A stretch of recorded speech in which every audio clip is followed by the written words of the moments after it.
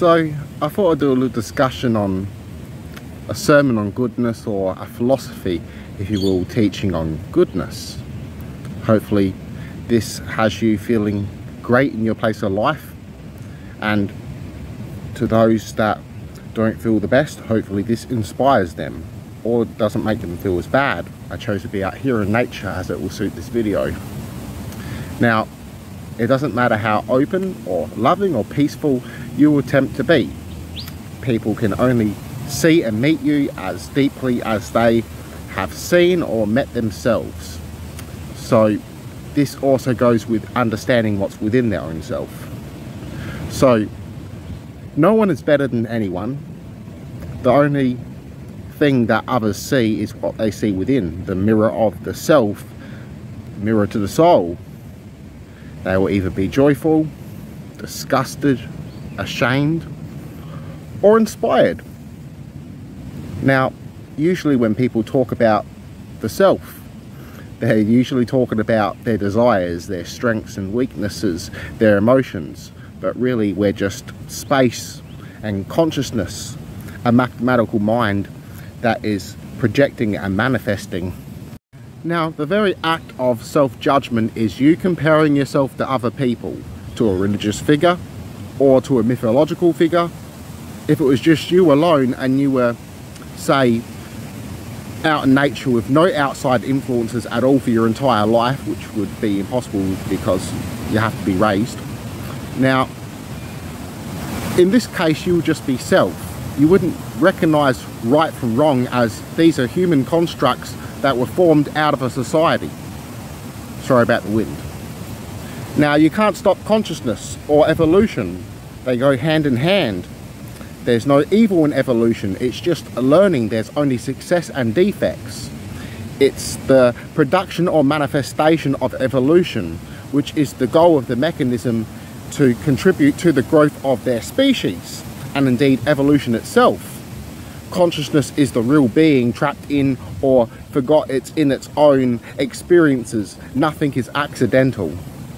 Now, this means that every action, whether it be a mistake or not, is a part of learning and growth. What we define as good might be considered evil or bad to someone else or somewhere else in the world, as these are still human constructs.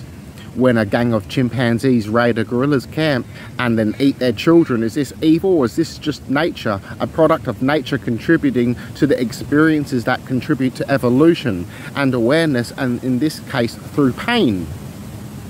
A lot of human actions of what we consider good and bad,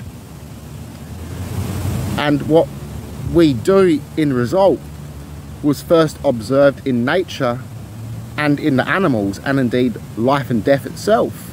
As life becomes more aware, so do higher states of consciousness that we experience as love and understanding grows through this awareness. So do higher actions of compassion, reasoning, and contributing to the growth of the species, and indeed life itself, as the goal of a mechanism or the individual or the species is to contribute to its entire species and evolution itself, as we are the experience learning itself. Now, this is what it means to be God, that God is all around you and within you. This also means that we're going forwards, not backwards, as a mistake is just you making a step forward and learning. So this is contributing to your learning and growth. This is why out of the darkness can come the greatest light, and light and darkness are just two sides of the same coin, duality. Now, simply by being out in nature and observing it, and even meditating and asking questions, asking yourself through meditation and answering it, trying to contribute to your own answers, can reflect deeper questions and deeper answers. Nature can teach us so much, as can your own mind, going within, understanding yourself, reasoning with yourself, contributing to your own growth. Now, this meaning to be more aware. Now, if you notice the present, people will tell you to be in the present. The present will always change. It's a new time. we're always moving forward. So not to hate the experiences that shaped you, but to learn from them is the goal of this discussion. And I hope you enjoyed this discussion, and one reason I chose to be out here to discuss it. So have a lovely day, a lovely night, as you are a miracle. Many blessings.